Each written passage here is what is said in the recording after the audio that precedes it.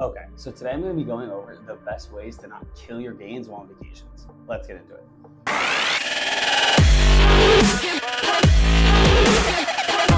So first thing is, I'm just going to quickly show y'all my workout from today. Let's watch that first, and then I'll start showing y'all. But obviously you want to try and get your workouts in if you can.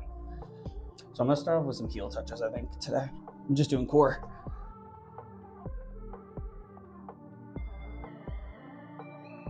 You're probably just going to do 2 or 3 sets of everything. Just get a couple sets in just to get some core today because I went to the beach this morning, so I didn't get to go to a gym.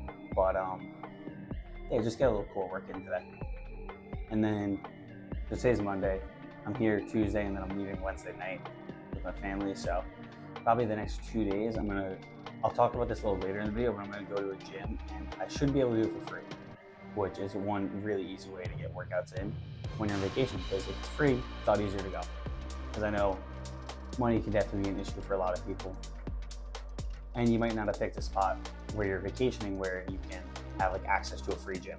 But using this little trick, you can get into a lot of gyms for free. So the second set.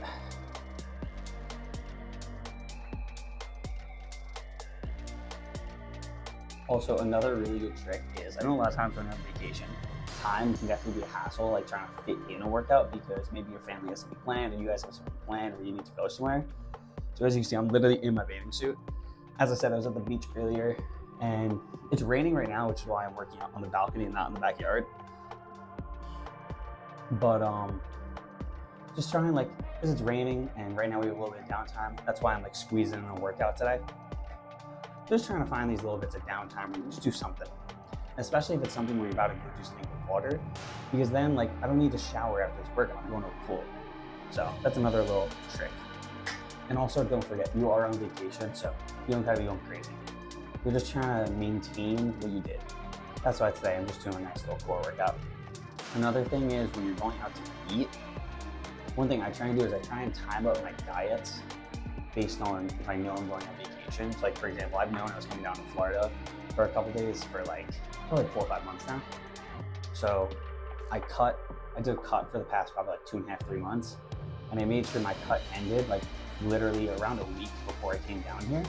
So I knew that I could be starting a pull. Right now I've kind of just been like maintaining my weight for the past like week. But then within the next week or two, I'm gonna start a bulk. So if I put on a little bit of weight on this trip, I don't really care as much. So, now we're gonna do some Russian twists with my water bottle. Actually, you know what? I'm gonna use my water bottle to get some added weight. This is another thing you can do though. You can find some just objects around the house. You can use as some added weight. This water bottle is probably not heavy at all, but probably got about 1/3 of a gallon of water in here. So, weighs something. It's nice, like 5-pound weight probably at best, but it's something. Add a little bit of extra resistance, and then I can use it as a drop set.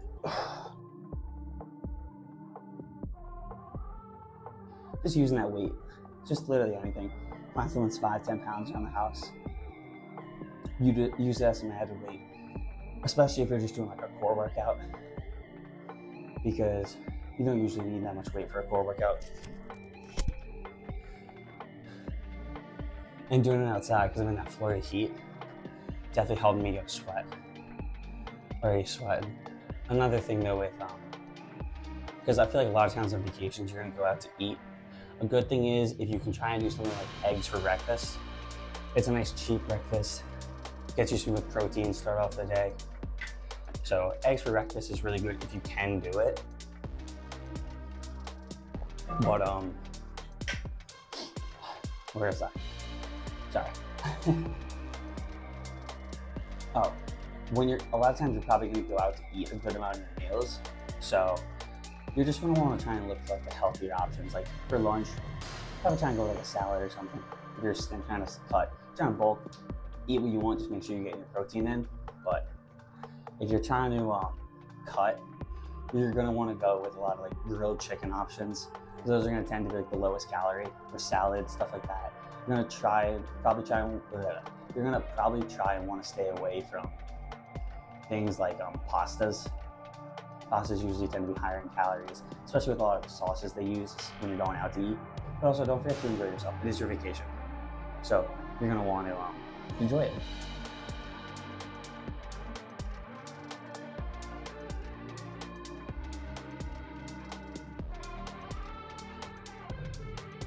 All right, so another thing that you should definitely take into account while on vacation is a lot of times you're gonna be more likely to drink while on vacation. Obviously, I know some of you probably don't drink, but especially, remember, obviously 21 up drinking. But if you're gonna drink, you're gonna wanna stay with your clear liquors, your tequilas, your vodkas more. Obviously, if you don't like them, you're on vacation, do what you want, you know, but you're gonna wanna stick with stuff that's clear and a lot of the low calorie mixers, so you're not drinking your calories as much. But if you're drinking alcohol, you are drinking your calories to a degree. So if you want a more in-depth breakdown of like what to drink while you're on vacation, if you are a drinker, I have a video that I will, I'm gonna try and put one of those little like pop-up things in the top left, right? I honestly don't know what side that would be right now, but I'll try and put that there. If not, I'll tag it at the end of this video on the end screen. So, you know what, I think I'm gonna end with 2 good sets of planks. And the best part is, because I'm recording this on my phone, I have no clue how long I'm gonna be planking for, so I guess I'm gonna count in my head. Just try and go to failure, honestly.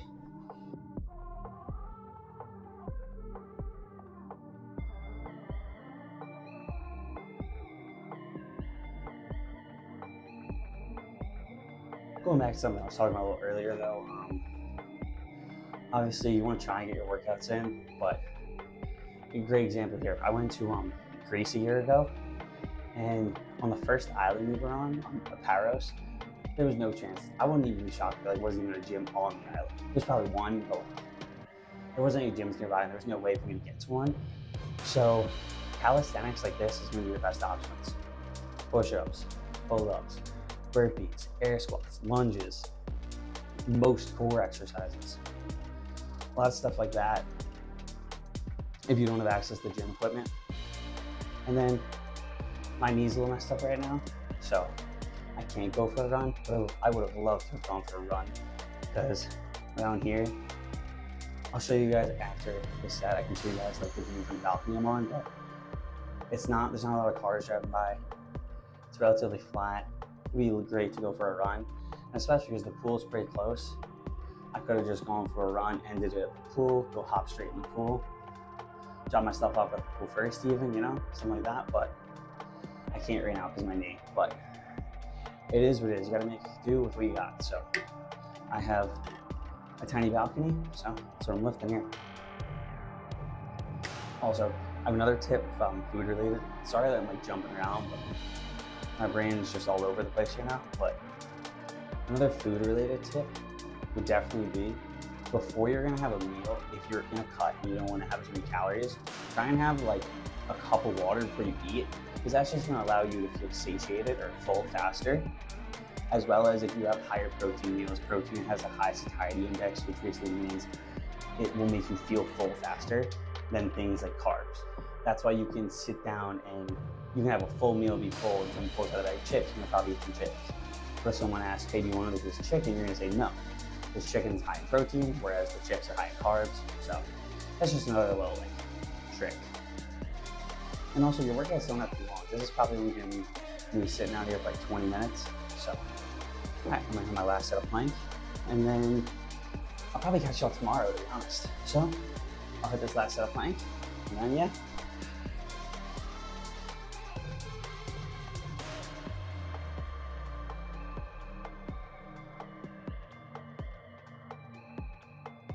Okay, so that's gonna be my workout for the first full day I was here. So yeah, just so you guys know, my trip is from, I got here last night on Sunday. I'm here all day Monday, Tuesday, and most of the day Wednesday. So I didn't obviously record anything for Sunday because I just want to kind of record most of the vacation. But yeah, so that's the Monday workout. Going out to a place to eat tonight. I believe that my mom said I got $5 margaritas. This night's probably gonna be the one night I drink while on vacation. But yeah, that's pretty much it for this part. I will catch y'all tomorrow probably at some point. Catch you there. Okay, so it is day 2 of vacation. It is Tuesday now.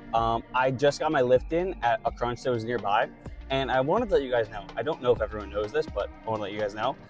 If you go to a lot of gym locations that you've never been to before, and especially if you've never been to that like chain of gym, if you ask them for like a free trial or like a trial workout, a lot of times they'll just give it to you for free. You'll just get like a free lift in.